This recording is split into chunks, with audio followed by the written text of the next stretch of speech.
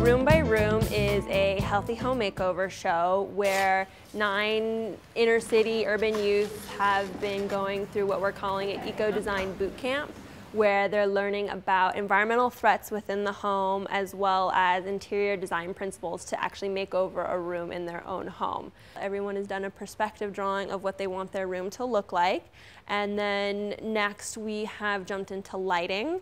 So just last week we finished up making lamps for everybody's rooms, and right now we are working on creating wall art. So thinking about what we want on our walls and creating those ourselves. Like, I didn't know I could draw this because I'm not too good at drawing.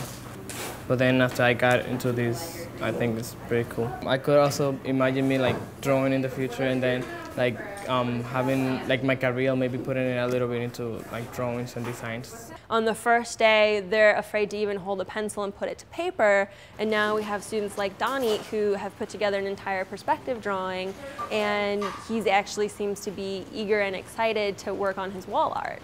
Here we are engaging a larger number of youth in the creative process. They're learning about the design process, and from there they can share it with their friends to a community that may have never even thought about design. The hope is that this is the start of building a community. And as John Maeda talks a lot about creative leadership, I do see Providence as becoming a really great creative leader.